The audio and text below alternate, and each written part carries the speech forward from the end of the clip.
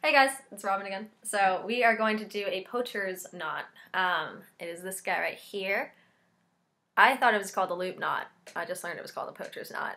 So you learn a new thing every day. And here we have it in the lacrosse stick. So I use them for the two center nylons going down here. All you're going to do is you're going to start with a loop.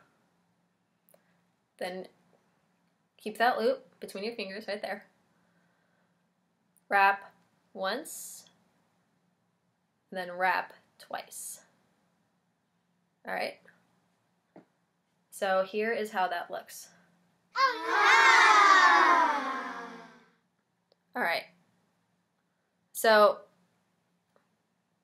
from the front of the knot, where you can see, yeah, you want to put this end guy right here through the loop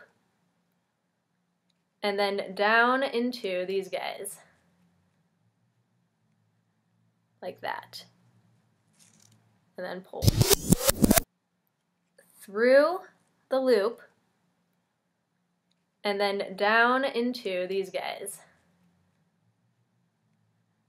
like that, and then pull.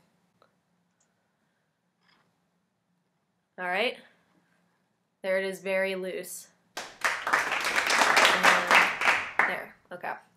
So then grab your needle nose pliers or just use your hands and hold on to the knot portion, not the loop, but the knot portion, and pull away. And then hold on to the loop portion and pull away. And that'll get that loop knot nice and tight. You want these to be as tight as possible. You don't really want them to budge that much. So then you're going to pull down. Ooh, I tightened it so much. There you go. And then you're going to pull down like that.